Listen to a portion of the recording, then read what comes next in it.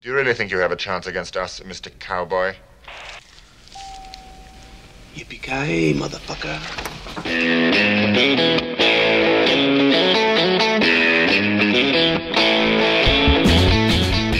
Hello and welcome once again to the Cine-Files, where each week we enter the world of a great film. We explore its themes, its history, the filmmaking, and the influence it has on us today. My name is Steve Morris. I am a filmmaker and directing instructor in Los Angeles, California. What's up, everyone? This is the Outlaw John Roca. I'm a writer, producer, and host here in San Diego, California, and excited to be getting back into the world of Die Hard. I can't wait. And where we left off is right when John McClane is starting to take an active role. He killed Tony, Carl's brother. He put him in the Santa Claus hat with "Now I have a machine gun, ho, ho, ho." And as Hans is trying to figure out what's going on, John McClane is on the roof of that elevator, and that elevator starts going up. And that is really Bruce Willis on the roof of an elevator, really going up through the elevator shaft. Wow. Wow. It's probably not that dangerous a thing, but it looks really scary. You know what I mean? I would say so. Anything could happen. Yeah. And it goes right up. And again, this is like adding the little thrills. It's already kind of exciting to see this guy going up on the roof of the elevator. But then there's those moments where he almost hits that big beam when it gets up to the ceiling. The elevator is actually at the Fox building. That's their real elevator. But as soon as he steps out from the top of the elevator, we're back on a set. And he goes through this little kind of corridor in more of the maintenance area. And there on the wall is a centerfold. I can't quite explain it, but that centerfold is important. Like just that production design. Well, it does what McTiernan's been doing through this whole thing. He wants you to know the geography. Yeah. You know? And B, it adds like a humanity to the build. Like you feel, oh, there are guys who work back here who we never see. You know what I mean? Absolutely. And then Bruce is like, ladies, which is really funny. And then we cut to Alexander Goodenough's reaction to his brother. He just tosses the desk. One blood, you'll have it. And this is another plot, which is that Carl wants revenge. And Hans is continually trying to settle him down. This is him killing Carl's brother is low-key the best thing he does in the movie. I don't think he wins if he hadn't killed Carl's brother. And by the way, was it Tony? Is that his brother's name? It wasn't on purpose. Like they were falling down the stairs. And not to say that he wouldn't have killed him anyway, but he was falling down the stairs with him. And then it just happened to work out that he cracked his neck. Now, him putting him in the sweatshirt and writing the message, that's adding insult to injury. That's what puts Carl in a place of pure, unadulterated anger about the situation. He becomes the random X factor of this entire situation because, as you just said, Hans spends almost the rest of the movie trying to calm Carl down, trying to get him to listen. And Carl makes a couple of classic mistakes that allow John McClane to have the upper hand in critical moments and lead to both eventual Hans's death and Carl's death as well. I totally agree. And the thing is that, again, this is just such great screenwriting. Is what it does is that you increase all these other conflicts. Like John could have just killed a random guy and done the ho ho ho thing and it would still be great. Right. But the fact that he kills Carl's brother and Carl is our scariest bad guy adds a whole emotional element to Carl, but it also creates a conflict between Carl and Hans. So every scene going forward between Carl and Hans is more interesting. And he didn't even know that he was killing Carl's brother. So it was a happy accident, so to speak, for him at least. Well, and it also kind of feels like an unhappy accident because now you have this really dangerous guy, hell bent on killing our hero, which makes everything much more exciting. By the way, one of the things that Steve D'Souza did when he came onto the film, and I think this is a great way to think about your screenwriting, is that he's tried very hard to think about this movie as a story about Hans Gruber as the protagonist and John McClane as the antagonist. That Hans has a goal. This is what he is trying to do. And his obstacle is John McClane, you know? And that's part of what fills out that character and that relationship so much more. I can't wait for the Cobra Kai TV series based on Die Hard. Oh my God. where John McClane is the asshole. I'm looking forward to that one. I think someone needs to work on that. I think that's a great idea. And of course, as Carl is getting mad and Hans is settling him down, Holly and Ellis are watching, and Holly is figuring out what's going on. Cops? John. Oh, Christ, he can fuck this whole thing up. What does he think he's doing? His job. Bullshit. His job's 3,000 miles away. And how does Ellis feel about the fact that John McClane is getting involved? He is not happy. I know that. But also because he's high on coke, Right. and he senses this is a guy that's competition for Holly's hand. The last thing he wants is for this guy to become a hero. Yeah. Oh, that's a great point. Men are petty as fuck. Just people should know that. Men are petty as fuck. John up on the roof has his radio, gets on channel 9 and calls out Mayday. Of course, the thing about the radios, and I'm not sure that it's always played perfectly throughout the film, is that Hans and Carl can listen to that. Yeah. So they're listening as John calls in, gives a description of everything, the hostage situation, the terrorist, where he is. I love the woman who is on the emergency channel. Attention, whoever you are, this channel is reserved for emergency calls only. No fucking shit, lady! Do I sound like I'm ordering a pizza? Oh, yeah. That's a great line. Yeah, I love it. Yeah. By the way, there have to be policies of someone calls in a terrorist hostage situation. Oh, yeah. I mean, this scene is so ridiculous. There are numerous ridiculous scenes in this movie, but that's what speaks to the brilliance of this film, is that you excuse it because the overall composition of the movie is fantastic. So you allow the Johnson & Johnson bullshit. You allow the Dwayne bullshit. You allow all this. It would never happen a million years.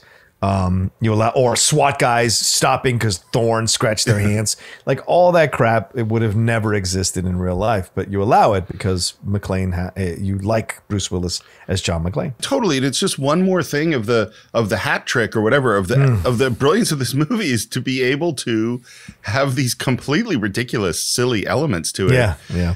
And yet be completely involving and really serious when it wants to be really serious. Yes. While John is trying to convince this radio operator that he's for real, Carl and a couple other guys are going up into the elevator. And this is just another great touch, is Carl pulls out the big gun. And, this is another, it's like, give your big bad guy a different weapon. Yeah. And then he tells them, no one kills him but me. So therefore, if these guys are in a position to take out John McClane, they can't because Carl wants to take out John McClane. So that also messes with your strategy in a situation like this. Well, and you can see by the reactions of the other guys in the elevator to Carl and that gun that they're scared of Carl. Oh, yeah. Of course they are. Yeah. By the way, I looked it up. The Carl's gun is a Steyr AUG A1, which is an Austrian assault rifle. Just so you know. Good to know. Apparently, Alexander Godunov had some training with guns, and I couldn't tell if he had actually served in the Soviet military or anything like that. But what he said was that actually really firing them a lot on Die Hard had a really profound effect on him. Like it was a rough thing. It sounds like. I'm sure. He's a ballet artist. Like, he's an artist. He's creative. The idea of using those weapons in such a way might have affected him emotionally, for sure. Back to our emergency call. She says, If this is an emergency call, dial 911 on your telephone. Otherwise, I'll have to report this as an FCC violation. Fine, report me. Come the fuck down here and arrest me. Just send the police now. and what's funny is she hears the loud noise at a radio and still doesn't quite believe it. And it's all just great. Jumps off the roof, slides down a thing, gets the wind knocked out of him on a railing. And we cut from... See if there's a black and white that can do a drive-by. ...to Twinkies. And Reginald Van Johnson. Thought you guys just ate donuts. They're for my wife. Finally, we've gotten to Reginald Van Johnson. His performance, the more I watch it, his performance is phenomenal. Oh, yeah. This guy made a career off of this one performance. Yeah. A whole career off of this one performance. He still shows up in random places. Originally, the actors they went after were Robert Duvall, Gene Hackman, and Lawrence Fishburne. Oh, wow. It's funny. All of those people are great, but I think having an unknown actor in the role, because like if Duvall comes in, I don't think that I shot a kid and the drawing the gun works as well. Yeah. Because he's already seems like such a dangerous person. Same with Hackman. You know what I mean? Yeah. Yeah. Plus, these are old Flatfoots. Yeah. I don't know. Hold on. I'm going to look up something real quick because isn't Colors around this time too?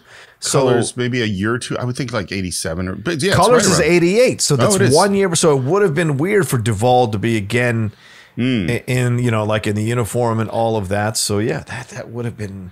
Fishburne is curious because Fishburne is a different take. It's a younger black man. It's a more in shape black man. What is that reaction going to be like to sideline him? Because essentially they do until that final moment with Goodenough. But like he's on the side. It's more believable that you have a guy like this who's like, you know, eating Twinkies instead of donuts. And he's got a little bit of weight on him. It makes you immediately sympathize for the guy. And Reginald VelJohnson's natural energy makes you sympathize with the guy. Yeah, really I think it's his softness and likability and his basic friendliness that makes this whole thing work. Yep. You know, and I'm not saying that Duvall, Hackman, and Fishburne, who are all amazing actors, couldn't play that, but they bring a lot of who they are to the thing. You know. Yes. Right. And you know, he gets some jokes about that all these Twinkies are for his wife, and he is humming "Walking in a Winter Wonderland," which is what was used as one of the leitmotifs with the terrorists earlier. And he gets the call about Nakatomi, and he starts to get into his car, and then he turns around and looks up because there's the building. And now we cut to John under fire, firing back. And as he's under fire by the two terrorists, the camera tilts up to the slow walk of Carl with the big gun across the roof. And when Carl opens fire, again, all the details are so good. His gun sounds completely different. Yeah. It's like a cannon he's firing at him. And John breaks through the door, and then there's this big fan in front of him that's blocking his way. They come out after him, and Bruce, we cut back in, and he has stopped the fan with his gun. And just as he gets through, the fan starts going, kind of protecting him from the bullets. I think this is great construction because you have all these things to be scared of. Yeah. Is you are scared of the guys with the guns. You're scared of the fan, which could break through at any time. And then the fan almost cuts his feet off just as he gets through. And even the fact that the motor on the fan is steaming gives you a sense of the power that's being held back. And again, it's all the little details that make so much of Die Hard so exciting. Agreed. He gets to the elevator shaft. The elevator's not there. Sees a screen. Gets through the screen. Looks down into this, what looks like an AC shaft or something. And it is a long, long way down. Yeah. And what's great, too, is, we know he's kind of afraid of heights because of the scene on the plane. Yeah. And now he does this crazy thing, which is, by the way, in the book, of using the gun and pulling the strap out so he can hang down to the shaft and hopefully grab onto the opening to this air duct. Here's an elevator shaft. Perfect. The elevators are locked off. You can't escape. Just shut him in and come back down. And so now we have John McClane hanging by the strap of his gun, trying to get down to this vent opening. And this is a stuntman who is hanging above a mattress that is painted to look like an infinity. You know, it's like that's smart. It's painted with forced perspective, so it looks like it goes on forever, but it's really only like 20 feet below him. And then John falls. That was not supposed to happen. Oh, wow. That is the real stuntman who was supposed to grab that ledge actually falling. Yeah. And they go, oh, crap, we have to do it again. Like, we're going to have to set this whole thing up and start from the beginning. And I think it was the editor who said, no, let's use that. It's a great, great shot. So they just cut to him then catching just with his fingertips to get through this thing. That's the refrigerator moment. What I've dubbed every moment in any action film where you're like, you're either in or you're out after this moment. And to me, that's the refrigerator moment because the way he's falling, Steve, no way he catches on to any of those. Yeah. The timing of that would be astronomical. And second of all, the force with which you're falling and the weight, you will have pulled out both your shoulders and there's no way you hold on at that point. So I think it's the one moment of disbelief in the film that I think bothers me. And then everything else, I can make a case for, I can excuse, but this is the one moment where it looks very clearly like there's no way he can grab onto this at the speed he's going. I totally get what you're saying. It's so funny. Like there is a level to which we can stretch our belief. Yes, stretch. And there's a level, and the refrigerator is one where I just can't. It's like, no. Well, and then, in that movie, you got Swinging with the Monkeys. And it's what's so weird about it is, and I think this is actually a really good point that you bring up. There's all sorts of insane things that Indiana Jones does in the other films. Yes. And yet there's just one level where you go like, where I went like, nope. And maybe it's the way it was done. I don't know. Yes. But the Swinging with the Monkeys was just like, I couldn't go. I was out. Not that I was really in that movie to begin with. Once you bring nuclear war into the equation, all the other stretching of beliefs is a whole nother thing, man. Bruce Willis is in the air duct, crawling around in the dark, turns on his lighter. Come out to the coast. We'll get together, have a few laughs. So apparently, Steven D'Souza, like McTiernan just gave him a standing order, like, if you think of a funny line, call it in. And so he called that line into the set. And just said, hey, I've got an idea. You're doing the air duct scene tomorrow, right? And they go, yeah. It's like, have him say this. That's how that happened. That's a rare thing with writers. And now the bad guys who knows that he's in the ducting have come in through the executive suite. They're looking up at the ducts.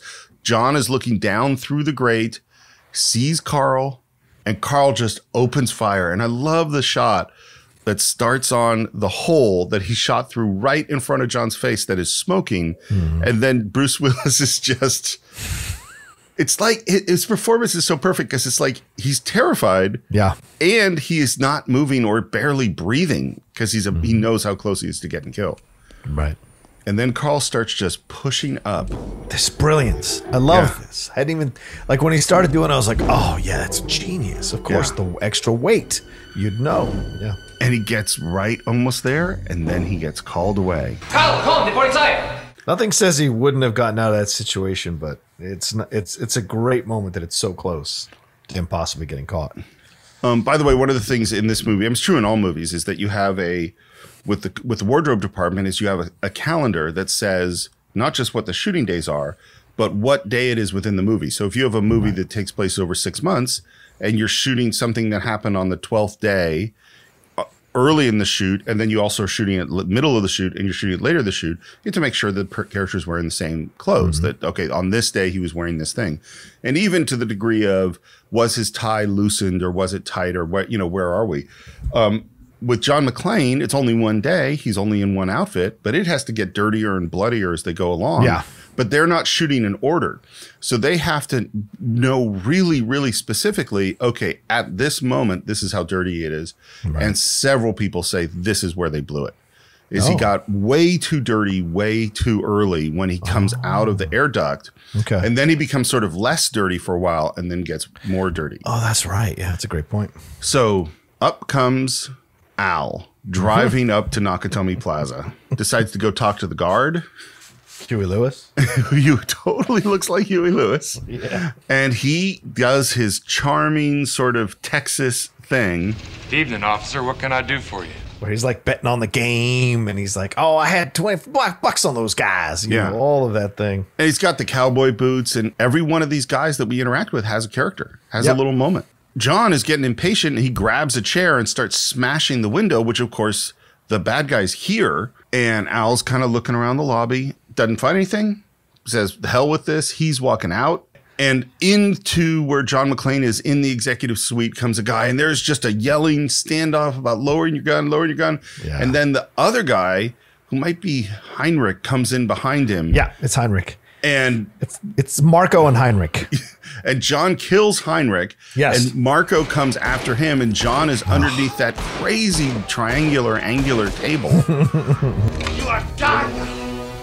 No more table. And this is such a memorable moment with Marco not shooting him he's messing with him. So he's shooting on alternate sides to get him to push all the way to the end of the table so that he can put it. So he's almost torturing him before he kills him. There's a sadism to what he's doing in that sequence, and that's what ends up costing him. Instead of just taking him out with a machine gun, which is what he has, or just like riddling the table with bullets, he thinks he's in control in that moment, messing with the guy. And he's being chatty while he switches clips. You know? Don't do that. Bruce looks to his left and right before he shoots him. So it's almost like he wants to make sure if I use these bullets, I don't need them to kill anyone else right now. So it's a smart little thing that he does, and I love it. Next time you have a chance to kill someone, don't hesitate. And then Bruce opens fire from under the table. So Bruce is firing, I think, full round blanks, fairly close to his face. Yeah. Through this table, so it's in an enclosed space. Oh, shit. It was so loud, he lost 2/3 of his hearing in one ear permanently. What? From this moment, yeah. Wow. Yeah. Oh, my God. And then we're down with Al, who's now humming Let It Snow, I think. Gets into his car. You have the craziest angle from like below the steering wheel up past the gear shift through the windshield, looking up at the body coming straight down and slamming into the car.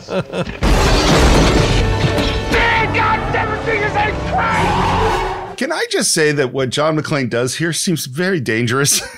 Yeah. Like, he easily could kill this cop.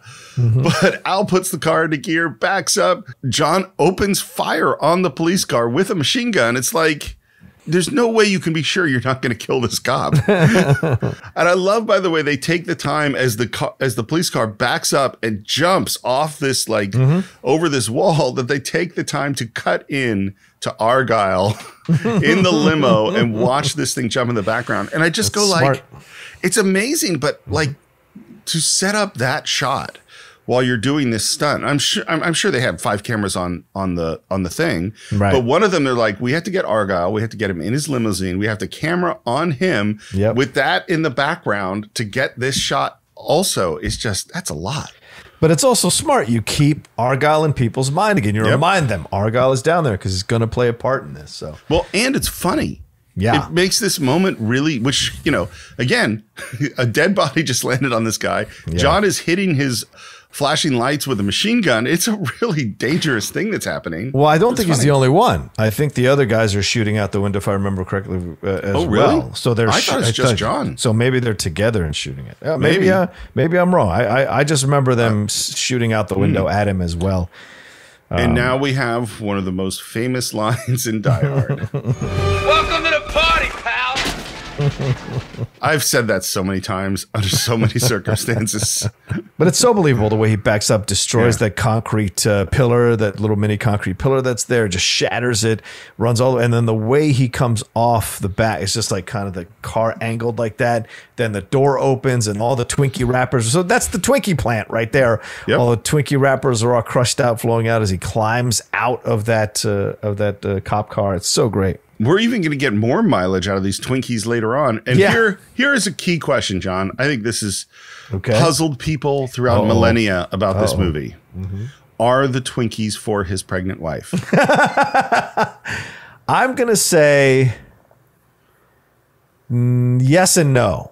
I'm going to say he's taken a couple of Twinkie packs for himself and the rest are for his wife. Yes. I think his wife hates Twinkies. Really? I think he's just using it as an excuse. Why would an overweight guy lie to another overweight guy about getting Twinkies late at night? That's a level of pride or ego I don't understand. Like, homie working behind the counter at 2 a.m. ain't doing much with his life. So what do you care that he judges you for getting a bunch of Twinkies? So. You're saying that people aren't insecure about weird things in real moments? No, as an overweight guy, I haven't done exactly this. First of all, I don't like Twinkies. I haven't done exactly this move, but I have shame eaten, silently with no one knowing. Oh, sure. I do that too. I struggle with my weight my whole life. So, I mean, but I know when I see another heavier guy, there's a kinship there, and I don't have to explain myself to him if I'm getting some food because I know he's done the same thing at some point. William Atherton. The great The great dick of the 80s, William Atherton. We get both of them. We get the two greatest dicks of the 80s in this movie. That's amazing. And he overhears Al he's at the newsroom and overhears him on the police radio. And a great rack focus from him to the radio as he hears this. And then we're back at Nakatomi Plaza and the cops start to show up. And there's tons and tons of something we're going to see a lot from Jan de Bont that used to be a mistake. That there was a thing that you would always try to stop from happening in cinematography because it really shows that things are being shot, and that is a lens flare. Oh, yeah. Oh, JJ made a whole career out of this. Yeah. What do you mean? This used to be a thing where it's like, no, you have a light that's hitting the lens and it's creating this bright light and it makes it look, you notice the lens essentially. Yeah. And this is one of the key movies that made it an okay thing. It's cool. And in fact, I mentioned that on Patreon, we have a bunch of people get advance notice of what our film is going to be and get to ask questions. And here's one of our first Patreon questions. Okay. From Ryan Lieb, who says, can we talk about lens flares? What do you guys think of this technique in terms of visual style? Does it add something meaningful to the scene? And can you speak at all to how or why the trend got started on cinema in the first place? John, what do you think about lens flares? I love lens flares when they're used correctly. And I think they add a certain level of beauty to the shot. And I think it takes a certain level of expertise to understand the lighting to get correct on a lens flare shot. So all the shit they used to give JJ, and I never understood it because to me, I'm like, I like these fucking lens flares. These are great. You know the style. It's like complaining about Spike Lee's like putting the guy on the dolly shot and moving him through. Like those are signatures of directors. And so when people complain about it, I just go, shut up and go make something yourself. Like it drives me nuts. So to me, I liked it. I love it. I think it works so well here. It's worked well in numerous films with JJ. But if you don't know how to use lens flares correctly in your movie, it's a glaring cop-out or it's a glaring misstep in your film, and it completely undercuts your film and undercuts your talent as a director. I think it works great here, both here in Die Hard and in 2009 Star Trek. And it works really well for different reasons, I think. I think here it works really well because it kind of shows the realism of the space. You know what I mean? Like there's lights everywhere and not everything is perfect. And it's like having crazy shadows is that you have all these crazy flashing lights because you have cop cars and emergency lighting and you have headlights and you have the lights from the cameras from the news van and things like that. And that really works. And I think it works well in Star Trek for the opposite reason is because what JJ is saying is that's that world. Yeah. That world is sparkling and bright with light everywhere. And I think it was a really, really cool choice, particularly combined with going back to the old colored uniforms from the original series is that I think it worked really well. I love the way it worked. And I totally agree with you. It is overused sometimes and is really terrible when people do. I think for me, it's like, well, why are you doing lens flares? If you have an argument for why this works in this film, like I think both these movies do, I think great. If it's just like lens flares are cool, which is like what my students do all the time. There's so much where my students, when they're starting out, are just going, long tracking shots are cool, therefore I will do a long tracking shot, or lens flares are cool, or wide lenses are cool, rather than and not thinking about, well, why is that a good choice for your particular movie? Yeah, right. You got to earn the shots. All of you relax. This is a matter of inconvenient timing, that's all. Police action was inevitable. And as it happens, necessary. So let them fumble about outside and stay calm. This is simply the beginning. I think the line of police action was inevitable and as it happens, necessary is a great line about what's going on in this show is that, oh, they have some kind of a plan, We have another question from one of our patrons at The Roca Says. He asks Steve Morris, do you think Hans is lying every single time he is trying to put a good face or a good look on all the kinks in his plan that John McClane is doing with every decision that he makes? Using this as an example. I don't think he's lying. I think he's arrogant. Okay. That's what I think for most of it. I think there are certainly times where he's trying to settle his people down, but I think his whole arrogance is like, I've come up with this plan that requires the FBI to come, and I haven't shared my whole plan with everybody. And I think arrogance is Hans's fatal flaw. You know, is he just thinks that his plan is so great. That's what do you think? That's a great point. I think the combination of arrogance and then as it gets worse, he defaults to this way of trying to put the best picture on it or best face on it. In the end, he's not as in control as he thinks he is. And that's one of the things that comes through very clearly by the end of the film. I thought I told all of you I want radio silence until further... I'm very sorry, Hans. I didn't get that message. I figured since I waxed Tony and Marco and his friend here, I figured you and Carl and Franco might be a little lonely, so I wanted to give you a call. Why do you think John chooses to reveal himself at this moment and list all the names? Yeah, it's a good question. This is a game of chess that all of a sudden they're playing here. And look, John McClane did not know when he showed up at that park that he was going to be playing chess against a guy who's a few moves ahead initially.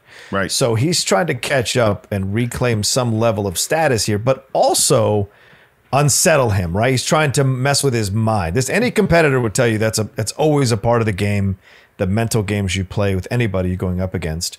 And so as he becomes more confident and as he takes out more of these people, and now that he's finally got through the police, there's a certain level of shifting of the odds here that he's taking advantage of now, because it's safe for him to reach out to him over the walkie-talkie. It's safe for him to try to mess with him, but it's also a way for him to gauge who Hans is, you know, in conversation, maybe have some idea in the back and forth. We'll give him an idea of who this guy might be. So what he might try, what he might do, maybe anticipate some of his moves, that kind of stuff. That's what I think he's doing here.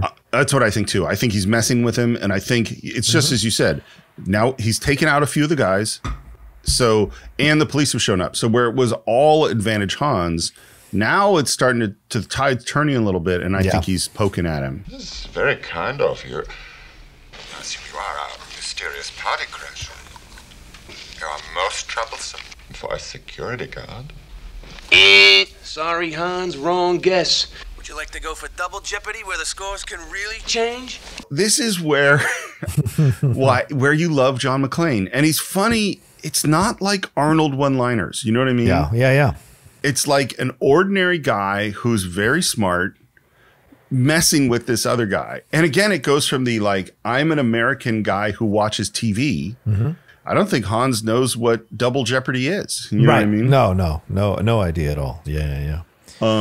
But Hans is also trying to find out who he is. So asking him the security guard thing, that's his way of trying to find out who. So Hans is playing his own game here as well. Both of them are. Yeah. You have me at a loss. You know my name, but who are you? Just another American who saw too many movies as a child. Another orphan of a bankrupt culture who thinks he's John Wayne, Rambo, Marshall Dillon. It's so interesting. Like I told you in the book, a lot of the basic plot things are in it. And then when Jeb Stewart came on, he's the guy who really came up with what if I had a big fight with my wife and never got a chance to apologize before I died. That emotional element, that came from Jeb Stewart. One of the things that D'Souza added was this idea of the class structure. Yeah. Like in this speech from Hans, another orphan of a bankrupt culture, Stephen D'Souza, in his mind, was like, this is like an intellectual film critic who poo-poos popular movies.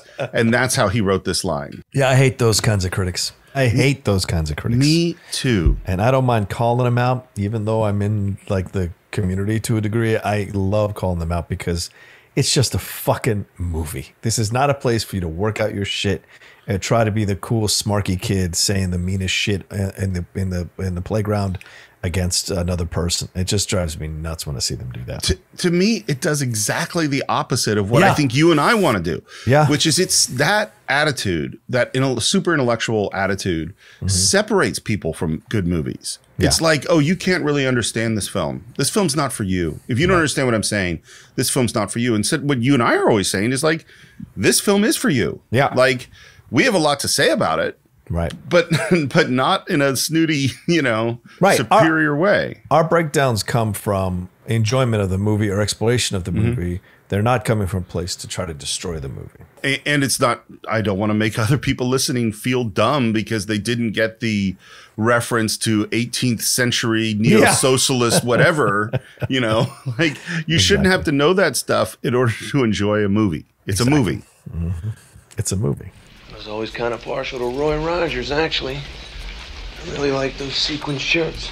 By the way, Steven D'Souza grew up not too many miles away from where Bruce Willis grew up. Oh. And Steven D'Souza loved Roy Rogers. That's where this comes from. Do you really think you have a chance against us, Mr. Cowboy? And what is John McClane's response to "Do you really think you have a chance against us, Mr. Cowboy?" Ding. Yippee Ki Yay, motherfucker. Yippee Ki Yay, motherfucker. It's so good. So good. It's my favorite line he delivers in the whole movie. Every other line is "Welcome to Party Pal" with the two we just talked about and "Come Out to the Coast." They're all great. But the way he kind of confidently whispers, that's Bruce Willis when he's just like, "Yippee Ki Yay, motherfucker." It's brilliant. It's just such a nice shot to take. What I don't even know how to ask this question exactly, but why is it brilliant? Because I agree with you. Yeah. There's so much about this line that is amazing. There's a joy in him saying the line. Mm-hmm. It's a great comeback. Andrew, because he's mentioned Roy Rogers and the cowboy thing, but also you're using a phrase that we've heard so many times. Yippee Ki Yay, yippee Ki Yay, yippee Ki Yay. You know, we've heard that many times. To add the motherfucker, that's the cherry on the cake that separates it. It really is, because you've never thought to put those things together in your mind, and it's a rallying call for himself. So he's growing in confidence, and so we now, who were so worried about him, now we're on his side when he says that, because he's got the guts and the balls to say that to Hans before he escapes to the next thing he's going to do to mess with him. So we like to see that our hero is slowly gaining confidence and changing the stakes, which I like here. And here's the thing that I love about it. I think that Hans just fucking attacked America. Did you hear him attack America? He did. He insulted our country. He insulted the Western. And what I love is that he didn't pick John Wayne or Marshall Dillon. He picked a singing cowboy. Yeah. And Yippee Ki Yay is out of a song. And so he is taking the most American and yes, not realistic element of America culture and just shoved it right back in Hans's face with "Yippee Ki Yay, motherfucker." And one of the most, what can you say? One of the nicest cowboys. He's the singing cowboy. Everybody loved Roy Rogers. You know, where I grew up, the Hardys, they were called Roy Rogers before they changed back over to Hardys.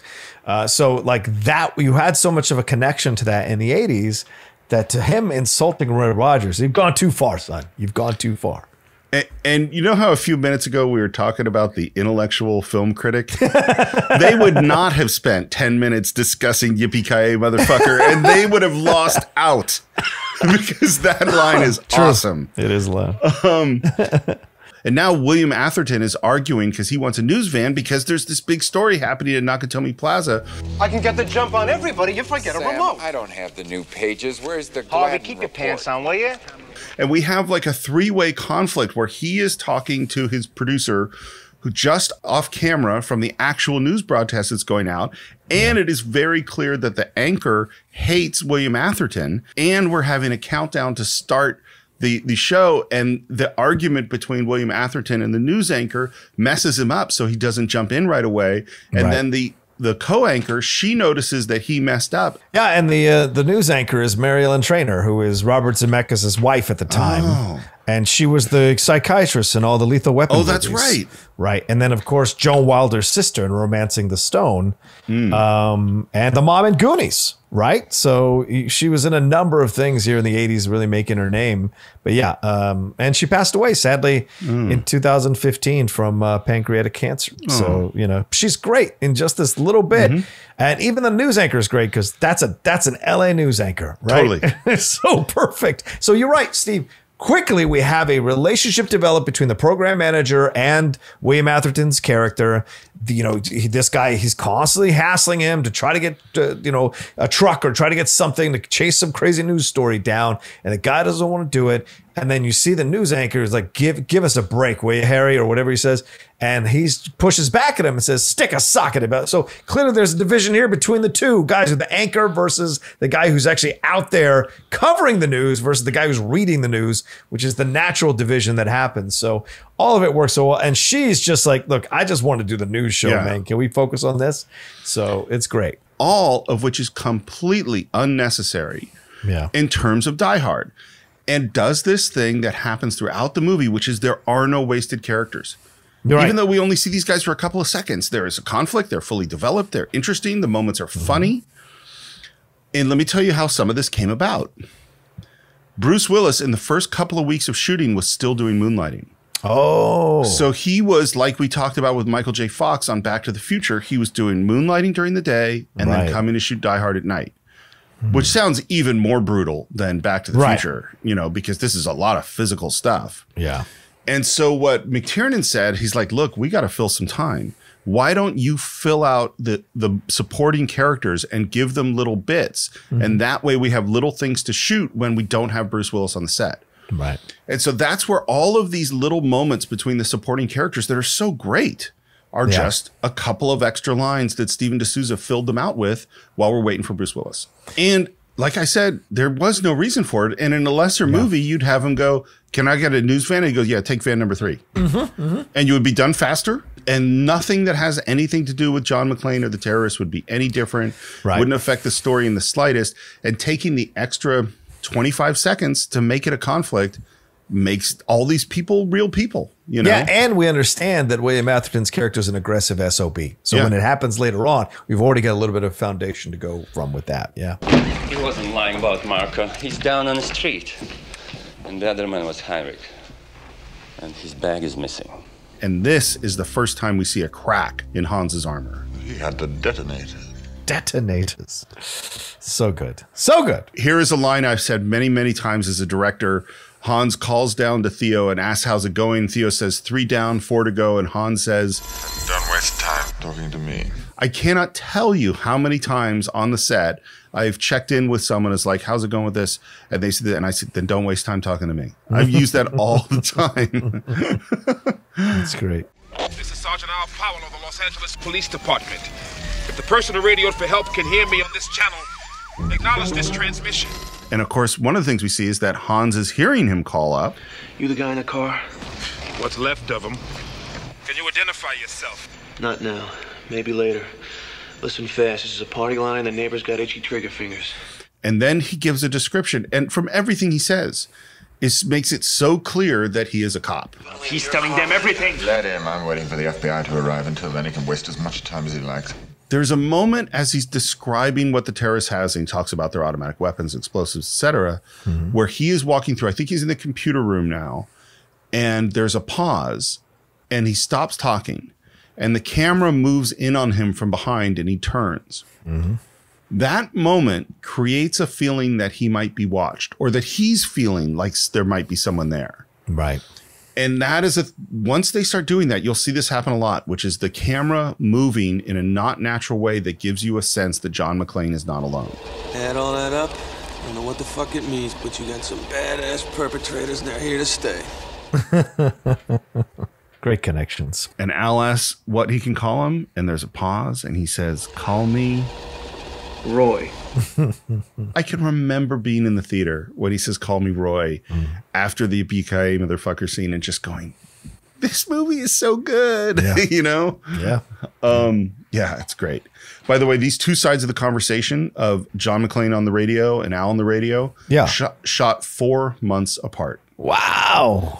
And I don't know how they did it on this, but in general, you don't call an actor in if they're not going to appear on camera on the set. So they don't call in Reginald Van Johnson in order to just hang out while Bruce Willis does this scene. And they don't call him Bruce Willis to come. I mean, Bruce Willis is almost never on that exterior set except for the very end of the film. Yeah. And so the odds are that the script supervisor is reading the other side of the lines. And that's true in this scene. It's true in the bathroom scenes. Right. And I don't know this. It's certainly possible that the actors showed up for each other. But the fact is they were probably giving this performance with someone who's not a very good actor, because The script supervisors are amazing people, but they're usually not as good actors as professional actors.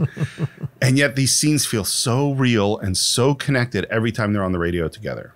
And up comes more cop cars, a big truck, and then an unmarked car comes out, and out of the unmarked car comes Paul Gleason, Dwayne Robinson, our other great 80s asshole. Dwayne Robinson, pal, what's the deal here? What do these pricks want? This movie does this amazing thing of taking people, they're the awesome people, which are John McClane, but also Hans and Carl and some of the terrorists, and Al, and the horrible people, which are Ellis and William Atherton and Dwayne Robinson, that are just terrible. And they're on both sides because, you know, theoretically the cops are the good guys, but Dwayne Robinson is definitely not a good guy. No. And he immediately doesn't believe Al. In fact, I think he's a cop. Maybe not LAPD, but he's definitely a badge. How do you know that? A hunch. Things he said. Like being able to spot a phony ID. Jesus Christ, pal! Give me a fucking bartender for all we know. Again, it's this idea of everybody in charge is incompetent. Bruce Willis is the guy on the ground, the flatfoot. He's the guy there. He's the everyman. So these other higher ups who could help him in this situation all have to be incompetent or not good at their jobs so that he stands out. So it's deft writing, but it's very difficult to pull off and not turn the film into a caricature overall, a caricature piece overall. But casting correctly is so important. And these actors bringing a certain kind of life to their back and forth. And I think it also helped that Dwayne had been a dick in Breakfast Club. So, you know, you kind of go Trading in Places. And Trading Places, right? You already go in with a mindset. So maybe that was a little bit of shortcut casting where they know, well, the audience isn't going to like this guy. Or William Atherton from Ghostbusters. They're both immediately going to be assholes in the audience's mind. So we don't have to work that hard to turn them into a-holes. And they'll do all the work for us. So it's great. It's smart. And again, you know, just because we mentioned it many times, the casting director is Jackie Birch, and he does just this incredible job. I totally agree, and it also, because it gives a conflict for Al, is that it gives something for him to push against, and if he didn't have something for him to push against, all of the scenes down with the cops would be less interesting. He would just be relaying information to John. Right. By the way, one of the things they did is they shot a lot of long lenses and shallow depth of field for all the exterior stuff. So even though we're outside, it feels kind of claustrophobic because space is really compressed. Even though we're probably, you know, it's open space. We're outside. Right. Holly goes to talk to Hans. Again, I know I keep saying it. I feel a little bit like, what's his name? Chris Farley. Remember that moment? It was when she said that line. Wasn't that great? But it is great when she comes in and Hans says, "What idiot put you in charge?" You did. When you murdered my boss. Bonnie Bedelia's performance is great. Yeah. And one of the things, I don't quite know how to say this in the right way, which is she's a beautiful woman. But one of the things that's so great about the way she plays the part, the way they dress her, the way they did her hair, is that so often in action films, particularly action films of the 80s, is that the love interest was a hot young girl. You know what I mean? Yeah. And Bonnie Bedelia is a woman. You know, like she is a mature. Not that I'm not saying she looks old or anything like that. I'm saying that she has so much strength and so much life experience. And so the love interest is part of a mature relationship. It's not the hot girl that the hero is trying to save, you know? Right. Well, that hasn't changed in 2021, man. So you still see it. But yes, you're right. She's age appropriate for Bruce Willis, which is rare in Hollywood. Yep. She has 2 kids. She works for this high profile Japanese businessman or business corporation. So she's already has these credentials of being a very strong, determined person. And we see her have the back and forth with John. She doesn't give an inch. Right. And you're right. In other 80s films, maybe the woman like gives an inch because of the way it's written. Even they turned Kim Basinger into a screaming person who needs to be rescued all the time in the Batman movie. In this, Bonnie Bedelia is very steely throughout the whole movie. And it's essential because it could easily have been damsel in distress, sitting on the sidelines, waiting for her man to go do everything.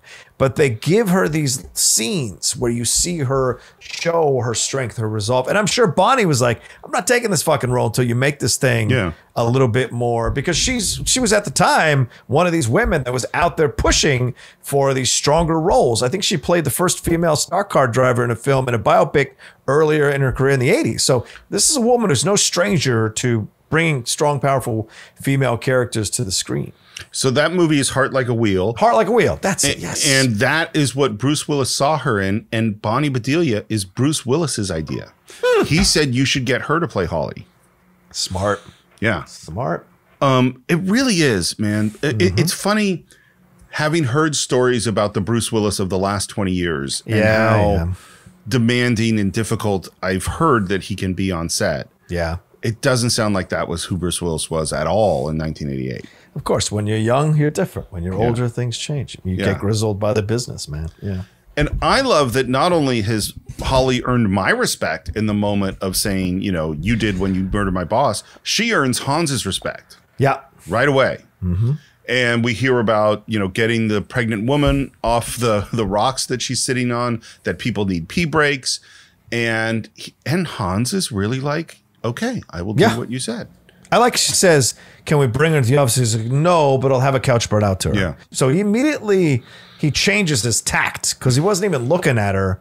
Then when she shot back at him, there's a level of respect by the time she walks out that door. Well, and this is the scene that makes me debate whether or not Hans is a full sociopath. Because it does seem as if he is not caring, obviously. He's a horrible, evil, bad guy. Yes. But like he's going, yeah, you're right. I should get that pregnant woman off the rocks. And yes, people do need to go use the bathroom. Right. So it's I kind of go like, I wonder who Hans is outside of this sequence. It's a good question.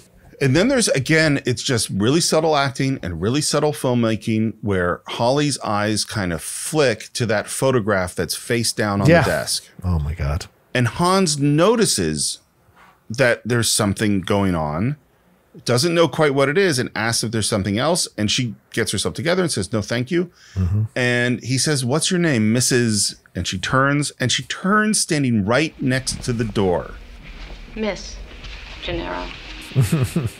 And again, these are the plants and payoffs. And now what's so cool about it is we've taken a conflict between two characters, and the conflict is manifest itself in the name, using the maiden name, which is on the door and was on the computer, and the photograph, which she put face down because she was pissed off at John. Yeah. And now those two things have become plot points in terms of keeping Hans from knowing who she is and who John McClane is. Yeah. Great payoffs, man. It's great.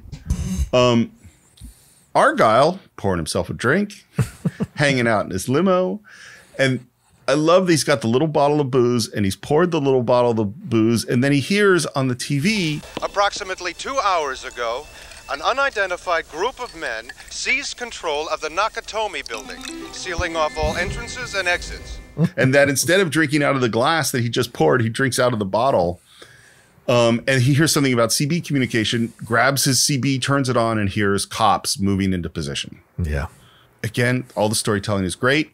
We have SWAT running in on like some scaffolding, and that's because there actually was a construction site across the street. So they just said, hey, can we use this? Which was lucky for them. There and try and draw some. What's going on? What's it look like? We're going in.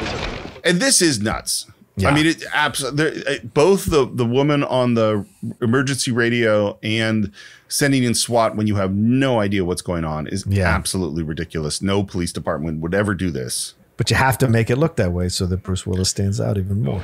Excuse me, sir.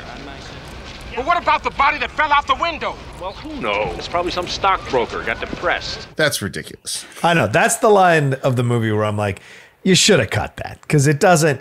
No police captain worth his salt, or detect whatever he is, would, or chief of detect whatever he is, would say that out loud. None. I mean, it's not like people didn't sue the LAPD back in the 80s. There's no way you would get away with that. So, but you know, it's to turn him into an incompetent a-hole. That's why they do it. And it's certainly not that there aren't incompetent a-holes in positions of power all over. Yeah, of course. This one is particularly egregious. Yeah. And they say, hit the lights, and we put on these big, huge spotlights. And of course, John sees the big, huge spotlights. Al, you still with me, babe? What's going on? If you are what I think you are, then you'll know when to listen, when to shut up, and when to pray. I love John's reaction here. Yeah. Because he cares about other cops. Mm-hmm. Like, that's what his reaction is you're going to say, even though it's the LAPD and I'm NYPD, you're sending guys in to get killed. Christ, pal, I told you what kind of people you're dealing with here. All right, let's load them up. And Hans very confidently says, they'll be coming. Everyone get ready. Theo, you are the eyes now. And Eddie, who's the Huey Lewis guy, closes all the gates, all these things that we saw at the beginning. Mm-hmm. And SWAT starts to move in. Argyle is driving through the garage trying to find a way out. And then we have this moment that you mentioned of the rose bush. Oh. Boy, it's right on the edge. It is. It's stupid. It's stupid. Yeah. I laughed at it I'm sure I laughed at it when I first saw it. And now I kind of wish it wasn't there. Right. But it is this mix of comedy and drama. And by the way, the music that is SWAT's leitmotif is the other one we talked about from Clockwork Orange, which is Singing in the Rain. That is what the music is here. In fact, Theo is actually humming Singing in the Rain while this is going on.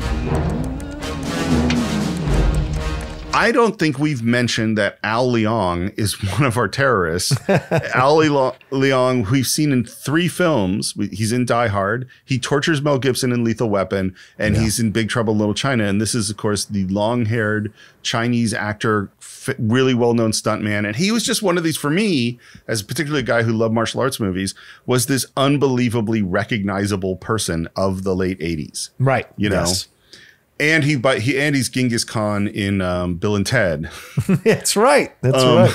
And he is taking a defensive position behind a glass case, which is really, John, you served in the military. I don't know if they ever discussed if you had to defend like a store or something, but generally taking cover behind glass. Yeah, it doesn't make sense. That's not really very smart. No.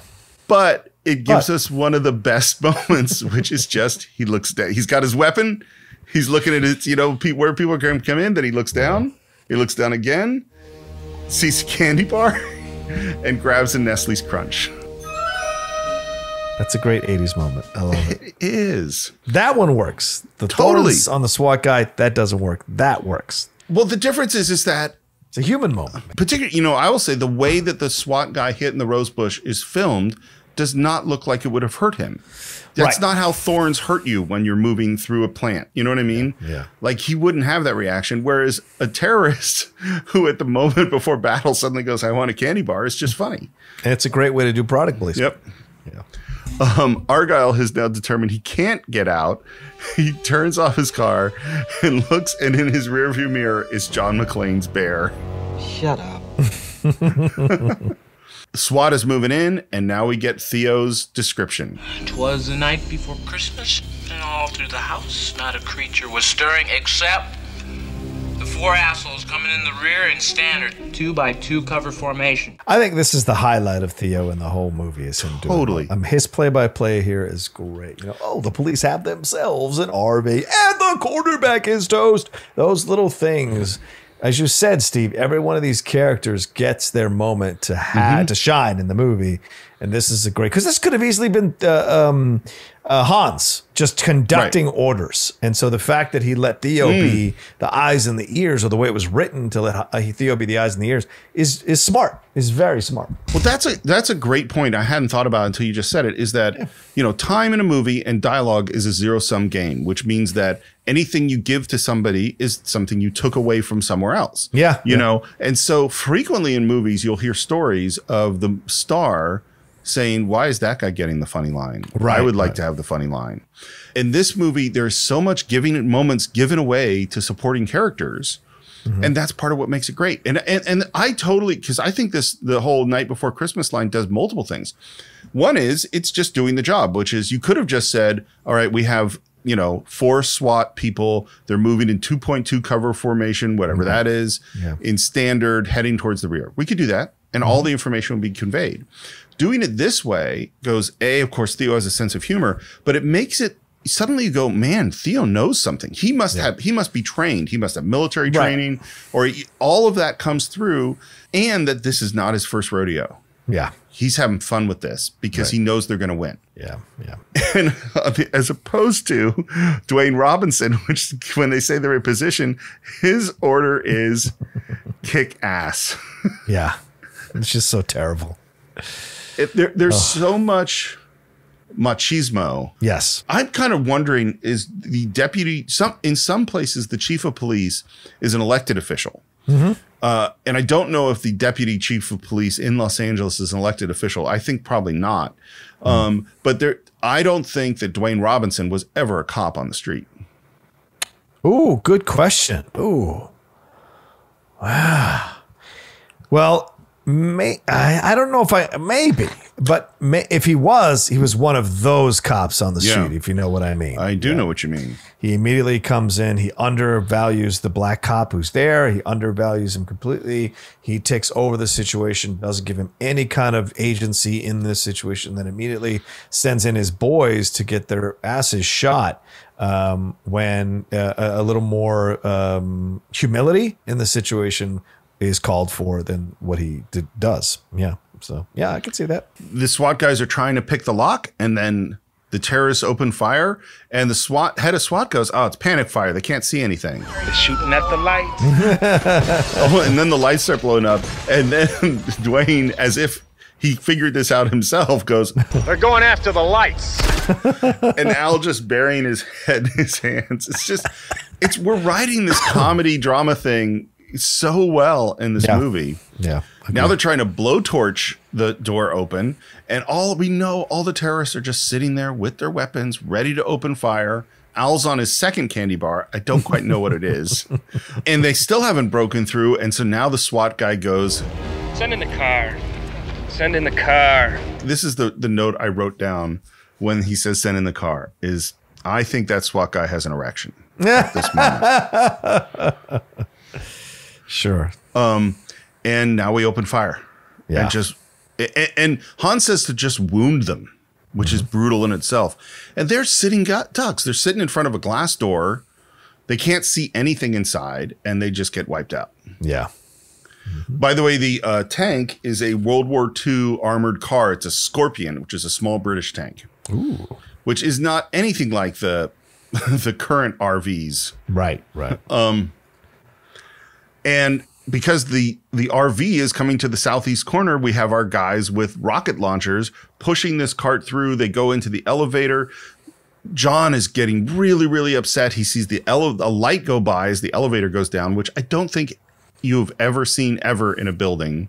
Yeah. You know, a light you can see because the elevator is going past, but it works really well for this. Mm-hmm. They push the cart. They drop one shell, which is important as they're pushing the cart forward. They grab this cool tripod it's like explosive bolts or something to go into the ground. That is John McTiernan's idea. Oh, okay.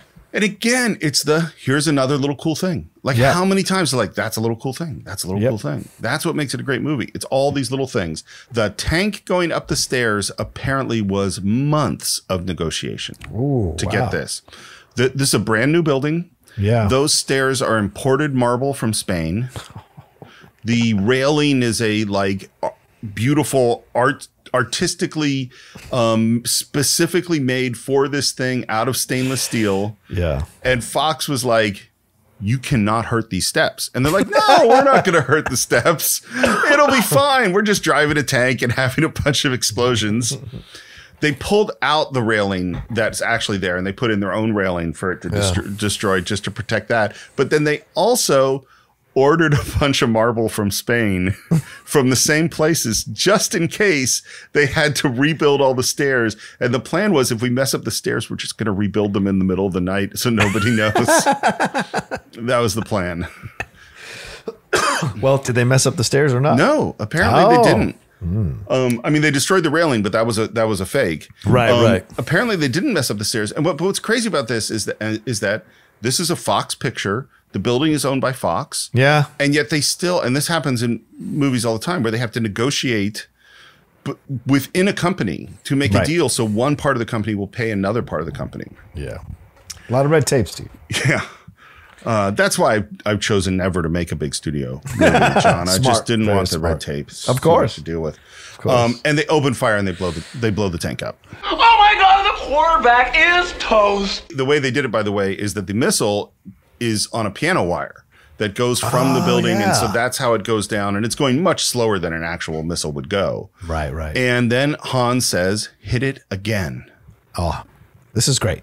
Yeah. This is Hans turning the tables a little bit on McClane because McClane is mad. He's rattled John now by saying hit it again. Is Hans, you son of a bitch, you made your point. Let them move.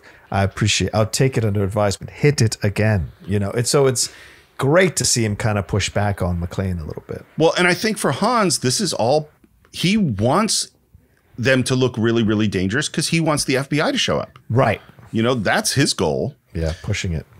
By the way, do you recognize the guy who's shooting the missiles? The Vigo the Carpathian? Do you recognize him? No. That's him from Ghostbusters 2, who's in the portrait. Of course it is. Now I can totally picture it. So that's hilarious. John he breaks the glass to get an axe. He starts hitting the elevator. But he's mad. He's mad. Yeah. This would not have happened if Hans hadn't shot at the tank again. So he's like slamming the axe into the door. He's coming up with this idea, and in his rage and a little bit of brains too, he attaches the explosives and the detonators to this rolling chair and puts a massive computer monitor from the 80s on top for quote unquote stability. So it's a nutty idea.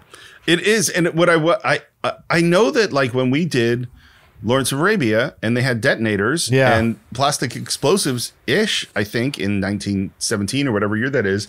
Yeah. And Faraj or Davoud or whichever one it is puts the detonator on against his skin and he falls and it blows up and kills him.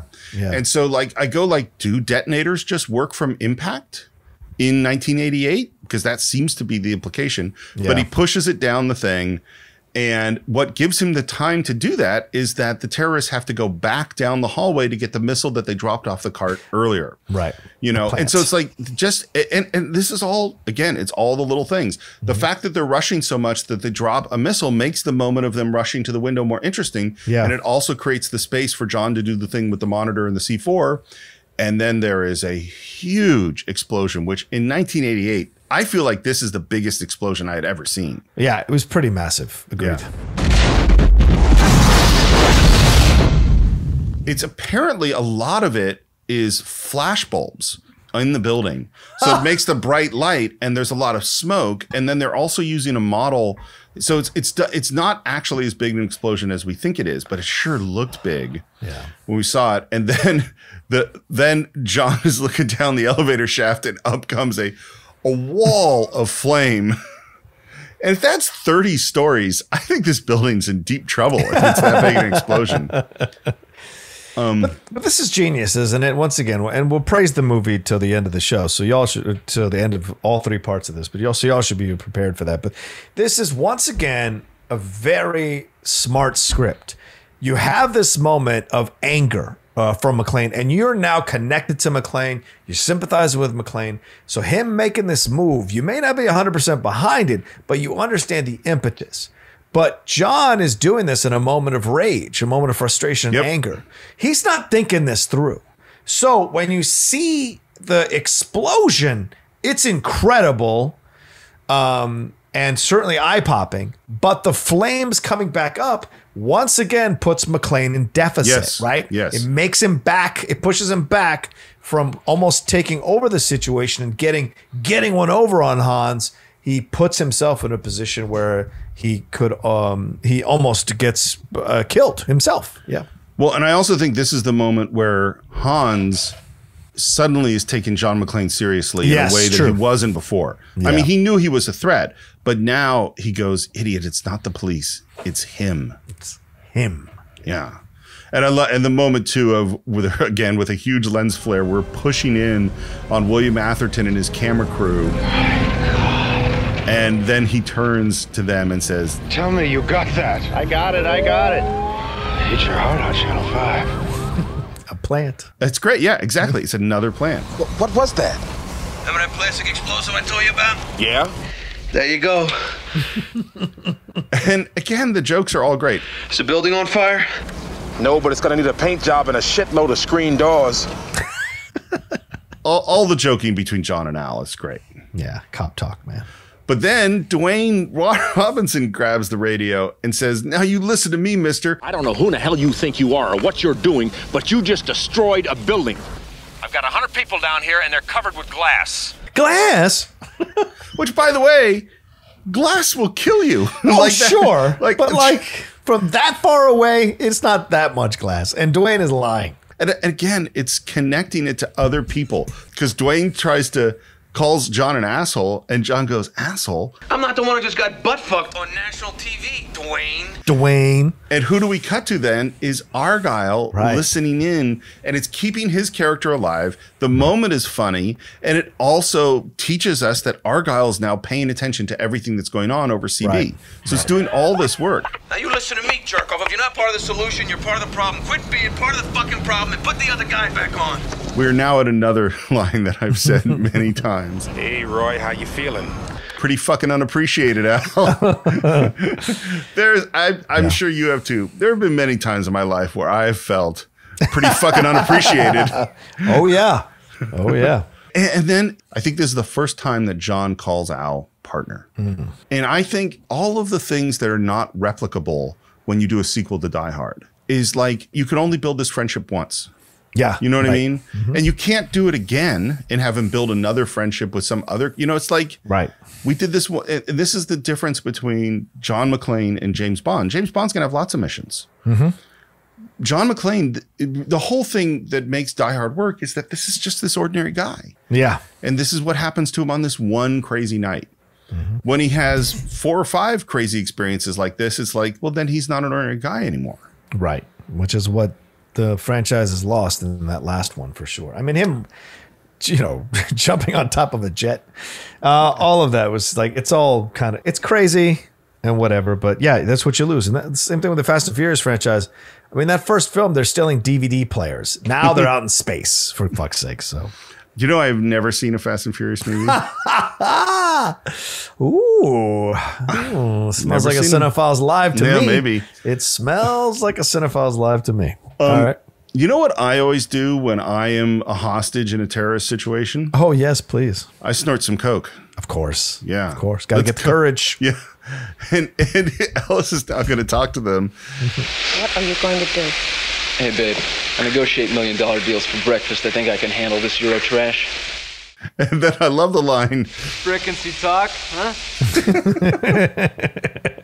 I like that he adjusts his tie like that's going to make a fucking difference. If you listen to me, he would be neutralized already. I don't want neutral. I want dead. And then there is Ellis. What does he want? It's not what I want. It's what I can give you. Everything this guy does, Hart Bochner does in this scene is amazing. Yeah. And then we have one of these triangle shots, which is that the shot goes from Ellis to Carl holding the gun up to Carl's face, and Hans gives him a gesture of no. It's obvious you're not some dumb schmuck up here to snatch a few purses. Am I right? You're very perceptive. I watch 60 Minutes. I say to myself, these guys are professional. They're motivated. They're happening, i.e., they want something, huh? Now, personally, I couldn't care less about your politics. And then he just goes on a completely racist rant. Maybe you're pissed off at the camel jockeys. Maybe it's the Hebes, Northern Ireland. It's none of my business. I figure you're here to negotiate. Am I right? You're amazing. You figured this all out already. What's so great about the scene is that we're having fun being with Hans. Yeah. Watching this moron do this thing. And the reason is because they've built up Hans in such a positive way through the whole movie. And by that, I mean, he's someone to be feared. He's actually someone who respects a situation. He's not a hothead. Mm-hmm. And so when Ellis comes in, somehow we're on Hans's side in this situation. Well, and Hans, for most of the film, is actually having fun. Yes. He's playing with Takagi. He's playing, he's making these speeches, he's messing with people. Yep. He makes, insults John McClane. He thinks he's got it all figured out, and it's kind of fun to be with him. Yeah. And then Ellis goes, he translates what Hans is doing into business speech. And these are all business terms. You're here on a hostile takeover. You grab us for some green mail, but you didn't expect some poison pill was going to be running around in the building. Am I right? Hans, Bobby, I'm your white knight. And then this moment he says, I must have missed 60 minutes. What are you saying? And I love that Ellis says, the guy upstairs is fucking things up. And then he touches Carl. Mm-hmm. Which is like, he really shouldn't touch Carl at that moment. But it's all connected here. The guy upstairs is fucking things up, huh? I can give him to you. And then that big, huge smile. Who knew you could shove 3 classic 80s assholes in one movie? Like, it's incredible. And they're all different. Yes, they're different varieties. They're different flavored assholes. Maybe I should cut flavored assholes out of the show. Hello. Roy, you all right? Just trying to fire down a 1,000-year-old Twinkie. What do they put in these cigs anyway? It's when Al reads the ingredients that I go, I don't think is what I think he eats all the Twinkies. Polysorbate 80. Yellow dye number 5. I'll tell you this is no lie. That scene and that line started me the process of reading ingredients in food. And I did not do that until this movie. So I had no idea to look for chemicals in my food. I just like, it tastes good. I'm going to eat it. Yeah, no, I definitely was, because growing up in the 70s in Marin County, which was the land of hippies and natural food. No, we were taught about ingredients I was real young. There was not those kinds of stuff in my house most of the time. Like, there was no sugar cereal in my house. It was wow. Yeah, it was very sad upbringing. Sorry, but sad. Yeah. It's funny. I was just watching a CrossFit documentary for a review I'm going to do on the channel. And one of the women who trains, she's in the top 5 of the world. And she's one of the top if not the top American CrossFitter. She has chicken breasts and family-sized Lucky Charms in her training bag. Sugared cereal, ladies and gentlemen. It can get you into shape. Okay. Good to know. You heard it here first. There are going to be all these people. It's like, the Cine-Files made me put on 30 pounds. Yeah, because you didn't work out. You're also supposed to work out. Do you remember the old Saturday Night Live commercial of John Belushi winning the decathlon? Yes, with the chocolate donuts. I logged a lot of miles training for that day, and I downed a lot of donuts. Little chocolate donuts. They taste good, and they've got the sugar I need to get me going in the morning. That's why little chocolate donuts have been on my training table since I was a kid. As he's smoking cigarettes. Oh, brilliant. It's the best. And what the Twinkies lead us into is a talk about kids. Yeah. How many kids you got, Al? Well, as a matter of fact, my wife is working on our first. How about you, cowboy? You got any kids back on your ranch? Yeah. 2. Sure hope I can see him swinging on a jungle gym with Al Jr. someday. And then their conversation is broken into by Hans, who says, touching, cowboy, touching. Or should I call you Mr. McLean? Mr. Officer John McLean of the New York Police Department. And again, we touch in with our other characters, which is the reporter gets the name, and now it's like, okay, go do that research. Mm-hmm. And I think at this moment, he knows my name. That means he's probably found my wife. That's what John is thinking. Probably, yes. Sister Teresa called me Mr. McLean in the 3rd grade. My friends call me John. You're neither, shithead. But he's got to him. Oh, that response, he's got to McLean. Yeah. And he says, I have someone who wants to talk to you, a very special friend who was with you at the party tonight. Mm-hmm. And in this moment, John knows that it's his wife. Right. You know? And then we hear Ellis's voice. I know you think you're doing your job, John, and I can appreciate that, but you're just dragging this thing out. Now look, no one gets out of here until these guys can talk to the L.A. police, and that just ain't gonna happen until you stop messing up the works, capiche? I think I pointed this out when we did the show before, but basic screen convention is that if you're shooting a conversation in the same room, you'll have one character who tends to be on the left of frame looking towards the right, and another character on the right of frame looking towards the left. And as you cut between them, that gives you the illusion that they are looking at each other. Mm-hmm. And because I could easily shoot it where both characters are on the left side of frame looking right, that's called crossing the line. And it means that they don't look like they're looking at each other, even though they were really looking at each other on set. Yeah. When you're shooting a phone call or a radio call in this case, you keep the same conventions so that when he's talking to Hans is looking from the left towards the right, and John McClane, who was shot on a different day in a different location, is looking right to left. And what's interesting that McTiernan does that's so brilliant, which is that when Hans hands the radio to Ellis, Ellis is now looking the same direction that John McClane was. So if John didn't move or the camera didn't move, they would not look like they were talking to each other. Even though they're not in the same room and there's no reason that they would be facing towards each other, it makes the conversation feel more real when they're looking towards each other. So John moves and there's a camera move at the same moment that Hans hands the radio to Ellis, so that now Ellis is looking right to left and John is looking left to right. Oh, interesting. And so, and what's so amazing about that to me is that takes planning weeks apart. They had to know, okay, which direction was he looking and where was the camera, so that we can match it when we shoot the other side of the conversation later. Yeah, yeah. And Ellis is supremely confident. Oh, yeah. He's got the confidence that only comes with cocaine. Not that we're advocating that. And the one thing that Ellis does do well is that he tells John, essentially, I didn't tell them about Holly. I told him we were old friends and you were my guest at the party. Right. That is the one thing that Ellis does well. Yep. So at some base level, he does understand that it would be dangerous for them to have this information. Yes. So, yeah. Bruce Willis's layers of his performance in this scene are so great. Oh, yeah.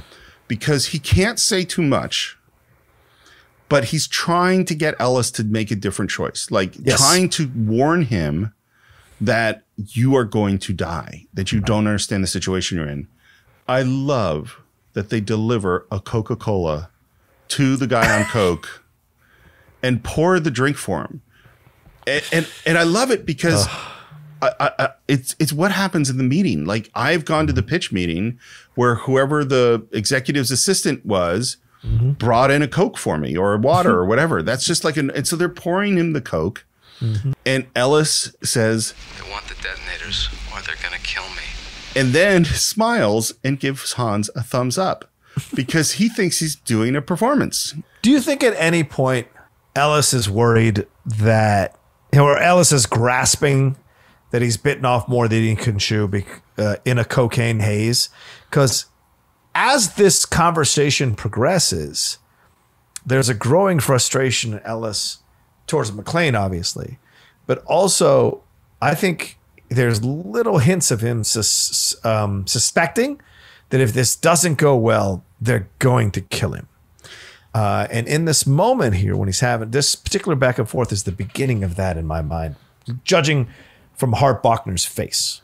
I think to me, it's really clear is that I think he has no sense that he could get killed. Okay. Until the moment where John says, Shut up, Ellis. Just shut your mouth. Put Hans back on the line. Ellis hands the radio back to Hans, or is holding it out for him. Yeah. And the camera pans from Ellis to Hans. And what we see is that Hans has pulled out his gun. Yes. And it is that moment that Ellis sees Hans pulling out his gun.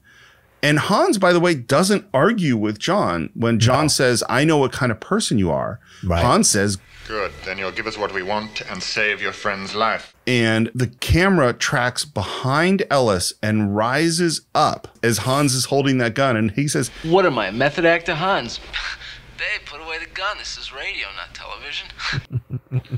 Bruce Willis is so good at desperately trying to save Ellis's life in this moment. Yeah. Hans, this asshole is not my friend. I just met him tonight. I don't know him. Jesus Christ, Ellis, these people are going to kill you. Tell them you don't know me. And feels like there's a moment where Ellis could maybe talk his way out. Maybe. I don't actually think he could. Right. But Ellis doubles down. He says, John, how can you say that after all these years, huh?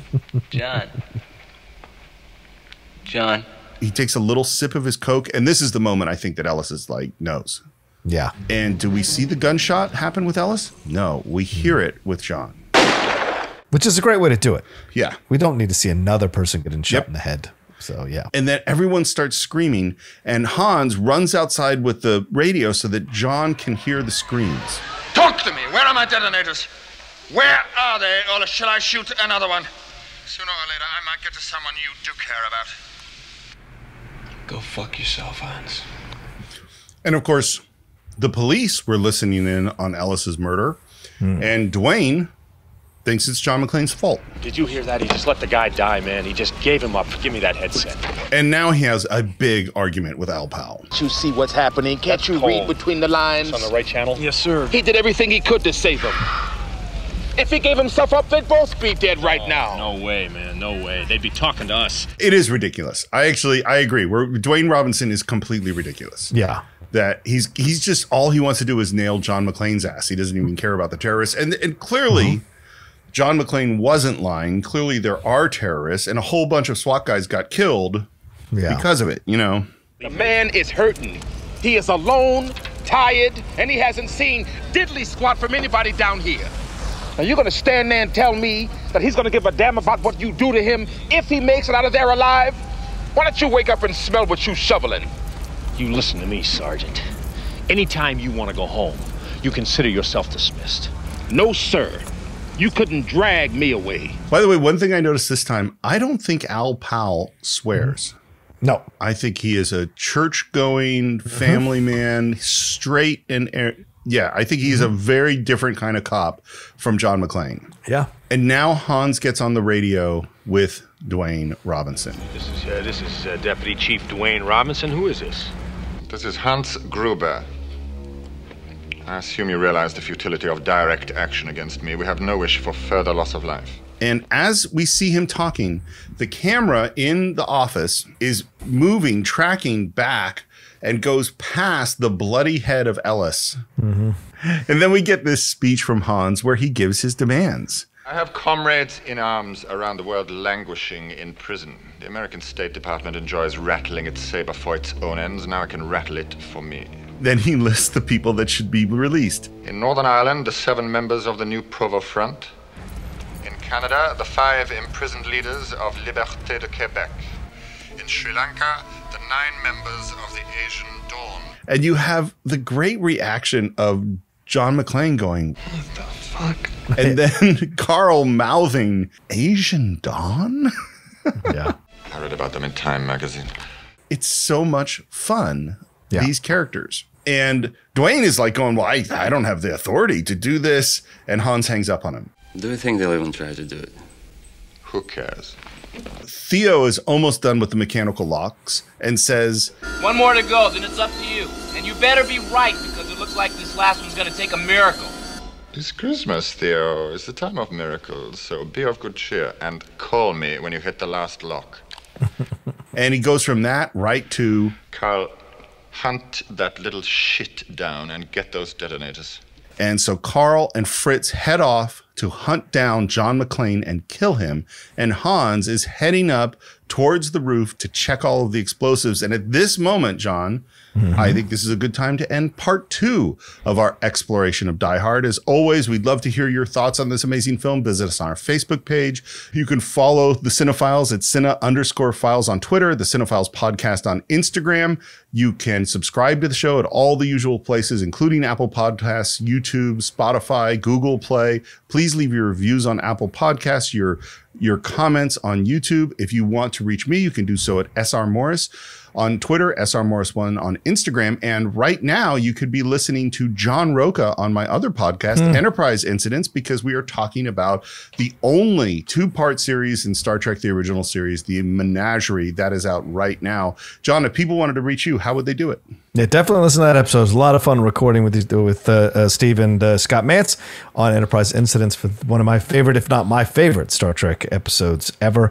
You can follow me at The Roca Says on Twitter and on Instagram. Remember my other podcasts, the top 10 that's out there that we've got, and the Geek Buddies as well, wherever you download podcast feeds. And of course, my Outlaw Nation channel just crossed 17,000 subscribers. So come aboard the train and be a part of that. That's youtube.com/John Roca Says. Go and be a part of all of that. And on Twitch, follow me, The Outlaw Nation on Twitch. So follow me there for all the gameplay and watch-alongs I'll be doing with Amazon Prime. And I think that's it for this week. We're going to return to Nakatomi Plaza next week to conclude our exploration of Die Hard right here on the Cine-Files.